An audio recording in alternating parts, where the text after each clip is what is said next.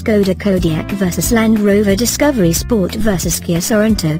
While Skoda has had a crossover in its lineup for a few years in the form of the Yeti, it hasn't branched out into the full-on SUV market, until now. The Kodiaq marks the brand's first proper 4x4 and the start of its SUV campaign, and the large 7-seater is going in at the deep end to rival the likes of Kia's practical and premium Sorento. There are many familiar touches. The Kodiaq uses Skoda's existing platform and powertrain tech to deliver an upmarket, versatile family SUV, and that puts it in the firing line of some strong opposition. Best 4x4s and SUVs.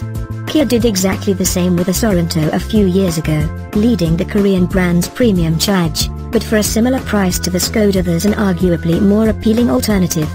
Land Rover is the established premium SUV brand and its 7-seat Discovery Sport is arguably a cut above the Skoda, while remaining affordable. The Kodiaq faces a real fight against the smart Sorento and modern Disco, so can it deliver an early Christmas gift for Skoda?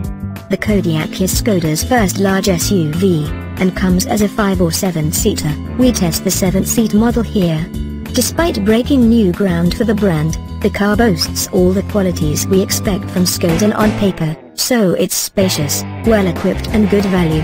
Our pictures show an early left-hand drive SL, but we test the 2.0 TDI 194x4 model in £34,895 top-spec edition trim with a DSG Auto box.